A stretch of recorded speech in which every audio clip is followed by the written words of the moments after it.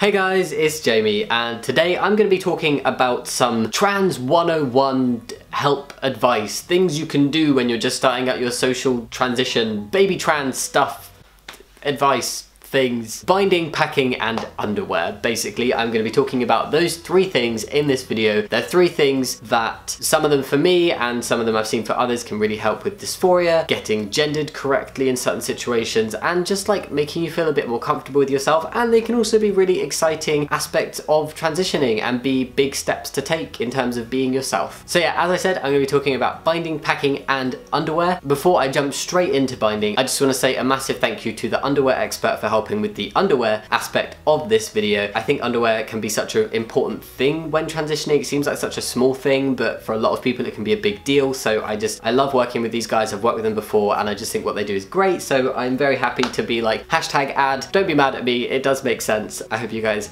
don't mind. So being a baby trans and just starting out your social transition and everything can be like a massively scary and just confusing time, but it can also be very freeing as well. And there are just a few things that you can do that can like help with this process, and they helped me with my own process in the beginning and everything. So the first thing I'm going to talk about in this video is binding. Now binding is a process where you wear something to flatten your chest to create a more male typical appearance. The best and safest way to do this is to use an official binder from somewhere like Underworks or GC2B. I've heard great things about the latter, and I used to wear Underworks binders when I used to bind, but there are loads of different companies coming up, and it's amazing to see that places are trying to make binding as easy as possible, because it's not really the funnest thing to do or the most comfortable. It can be emotionally comfortable and help with dysphoria, but physically they're very, very tight. I feel some kind of like dad trans duty to just state some of like the boring T's and C's and safety stuff of wearing a binder. So do not exceed 8 hours in any one chunk of time with wearing your binder. Take as many breaks as possible, and when you do, take some like deep breaths in. Never sleep in your binder, never wear a binder that is too small for you, never wear more than one binder at the same time, and do not use things like bandages or tape because they're just not designed to bind your chest, and they can restrict your breathing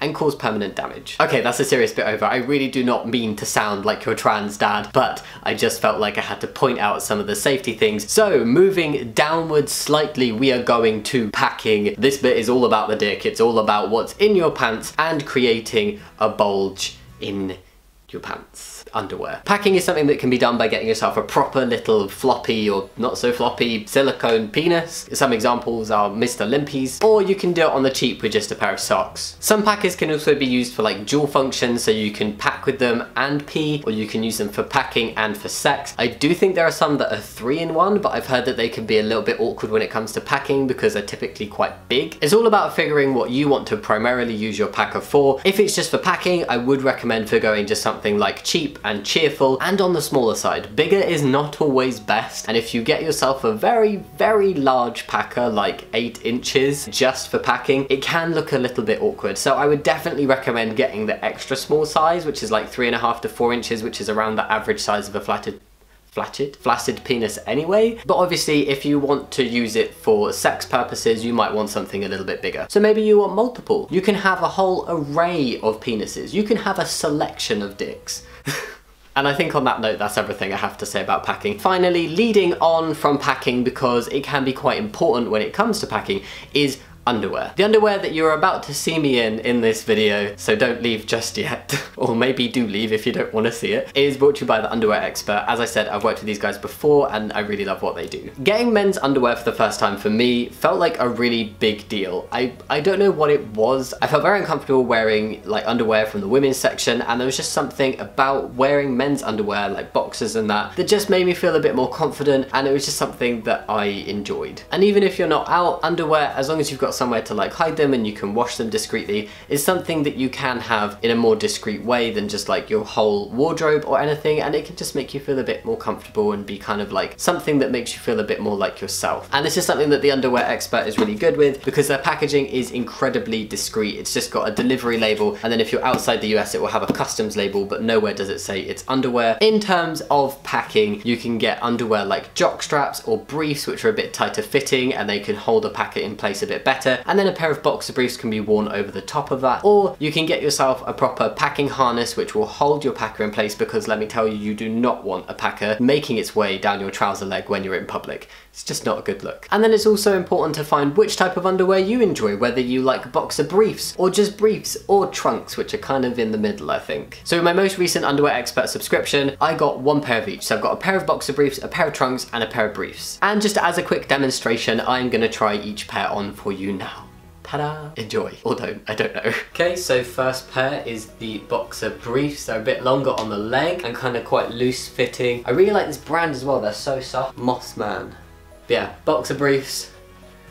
And here are the trunks. They're a bit tighter, a little bit shorter in the leg. They like cling to the thigh a bit, which is why they're not necessarily like my favorite to get, because they're just a bit clingy, I don't know. And from the back, I hope all this like prancing around in my underwear is worth it. I'm just doing it because I literally had no idea where to start with underwear, and I just thought it might help to go over some different styles. I did make a video where I went like way more in detail about each type of underwear and what it's like packing with each, and I'll leave the link to that below. And these are the briefs.